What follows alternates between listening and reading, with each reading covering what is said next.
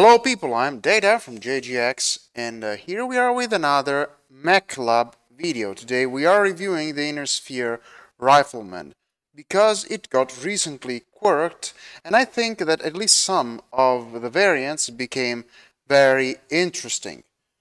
Hitboxes. The mech has pretty large side torsos, so we could say that it's not that Excel friendly. Also, the problem is that this big part above the head registers in the CT. So when you try to peek, your cockpit is in the middle. So when you put your face on a wall, maybe for you it looks like that you are in cover, but this part above is popping out. And you get shot on that and register damage in the CT.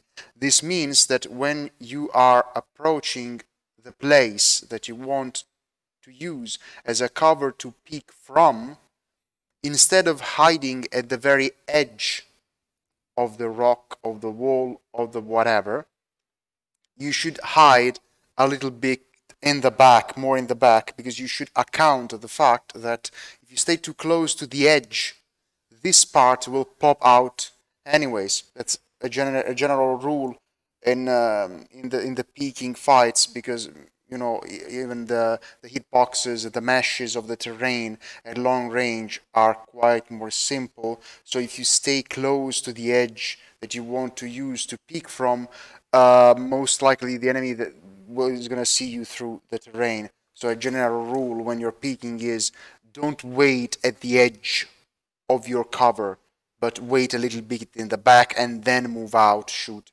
and move in. As for the agility, you can go in the store, heavy rifleman. The agility is high for a 60-tonner. Sorry, for a heavy mech, but not for a 60-tonner. The dragon should have more, and in fact the dragon has more. The champion should have more as well.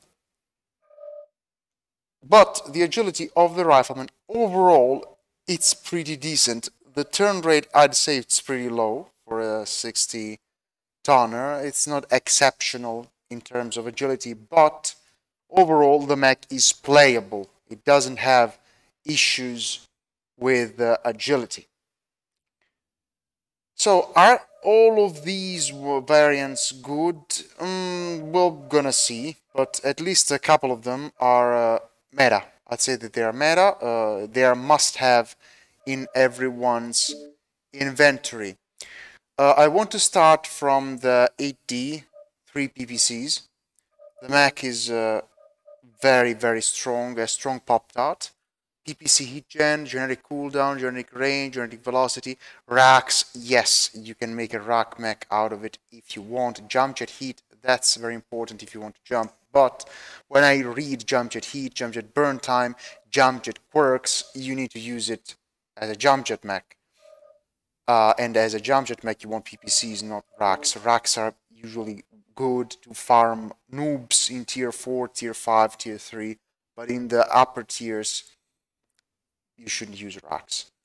So 3 PPCs, jump jets, and Pop-Tart. This is an excellent farming mech. It's one of the best farming mechs in the game right now. Why Excel? If I said that this is not really Excel friendly, the exposure time is very little because you're pop-tarting, and if I had to remove the Excel, I would have to go too slow. I'm going a lot slower, and I lost also a heatsink. This invalidates you more than the Excel. Another one that is pretty meta is the 5D, because it comes with 8 lasers. Yes, it has some PPC quirks, but what we need is 10 range, laser heat gen 5, medium laser range 10, and usual rifleman survival. You know, yes, it is not Excel friendly, but it has a lot of survival, so it kinda gets away with this. 6-year meds, 2 large lasers. This time we can afford an LFE. The alternative is an XL 290 with an extra heatsink in the CT, but the trade-off is not that bad as in the other case. So in this case, you can afford an LFE. 20 double heatsinks, T-Comp 1, and you're good to go. This is a good laser vomit mech. It vertically peaks. Then, another decent one, the DB. The DB has cooldown, heat, range, and heat dissipation, most importantly, laser HSL. Since large lasers are 4 no ghosts, the regular variants, not the YAS, you can fire 5 large lasers without ghost. Good amount of heatsinks. We cannot take an LFE. We already have endosteel. If we had to take the LFE, we would have to go too slow. So we are good this way. 5 large lasers. You could try 4 large pulse, but some people actually run it with 4 large pulse.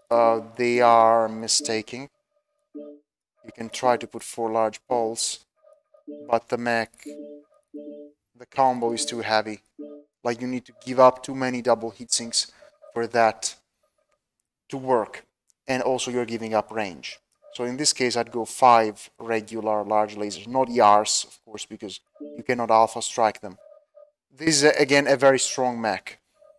Then we have the 3N, another good. They're all good. It's just that the PPC one and the laser vomit one are 100% meta.